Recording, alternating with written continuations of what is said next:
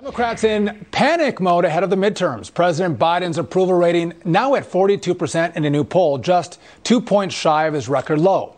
A majority of Americans disapprove of his handling of the economy and inflation, the two top issues to voters. His job on the pandemic also has taken a huge hit, and it's fueling a new wave of Republican Party voters, frustrated parents.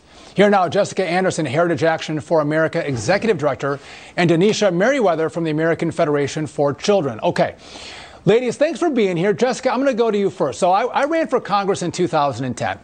And in that cycle, in the generic polling, when you just asked voters, do you want a Republican or a Democrat? Democrats were +2 in 2010. Right now, Republicans are +5.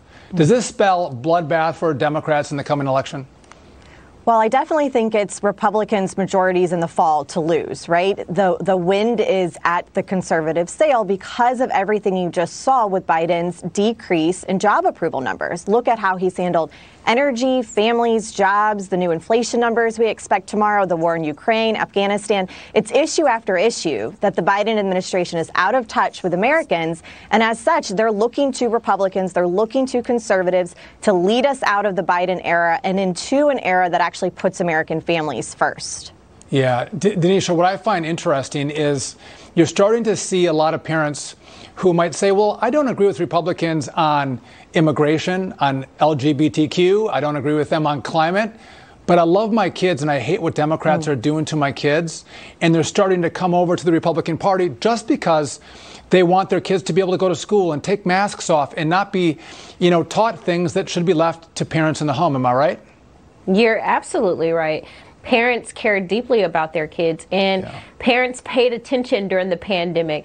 The parties who were mandating and saying that schools should stay closed versus the Republican Party, the conservative party, who was saying that schools should be open. Kids should not be at home virtually when we've opened up the rest of the economy. Kids deserve the opportunity to learn. And now we see it playing out. We saw it with the gubernatorial election in Virginia with Glenn Youngkin. Parents came out in favor of school choice, in favor of being empowered and not listening to the politicalness of the system. They wanted what's best for their kids. And parents are going to stand up during this election cycle also. I think there's a lot of mama bears out there who look out for their kids, Denisha, and are saying, I don't want any more of this. Can I just tell you a quick story? I have 9 kids, and I only had 3 months of the pandemic where I had my kids on online learning, which, by the way, my internet was crashing. It was a disaster. But I'm like, we got to get the kids back to school. And my little first grader kept her mask on in the house. She wouldn't take it off. It became this crutch, this psychosis that was happening with the kids not seeing each other's faces. And I think parents see that, Denisha, and they're like, I can't have that.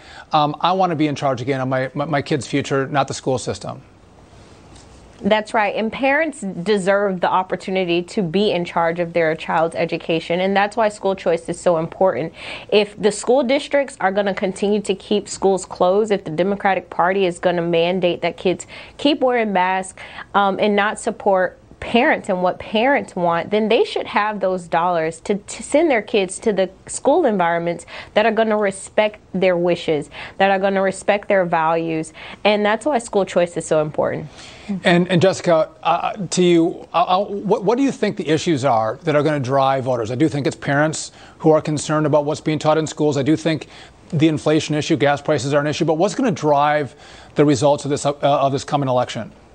Well, parents that everyone has just felt the intenseness of the lockdowns into this indoctrination with critical race theory and now this new epidemic of grooming, right? These same parents that are making decisions for their kids are also feeling the impacts of inflation and gas prices and the impact that we are all feeling at the pump. And so it's one and the same. I think the most important issue for Republicans in the fall is going to be to reach out, talk to parents, talk through exactly how red states and hopefully some blue states will open schools back up and to stop this critical race theory indoctrination in our education.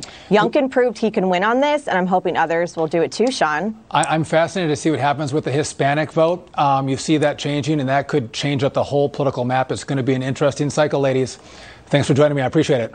Thanks for having us. Thanks so much. All right.